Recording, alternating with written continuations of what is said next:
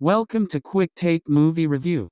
Here's a detailed review of Wanted Man, starring Dolph Lundgren, Christina Via, Kelsey Grammer, and directed by Dolph Lundgren. Watch this review until the end to find out if you are the target audience.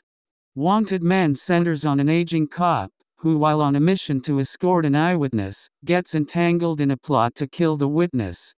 The film embraces its identity as a generic action movie, never aspiring to rise above the low standards it sets for itself, even when opportunities present themselves. Every scene in Wanted Man exudes B-movie schlock.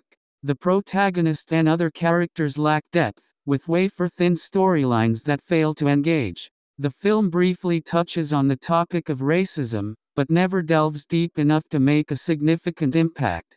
Had it explored this angle more thoroughly, it might have stood out from the usual action fare. On the technical side, the cinematography is competent, but the music leaves much to be desired. Action sequences are minimal and lack the excitement typical of more polished action films, while the actors, including Dolph Lundgren, deliver solid performances. The weak character writing doesn't do them justice.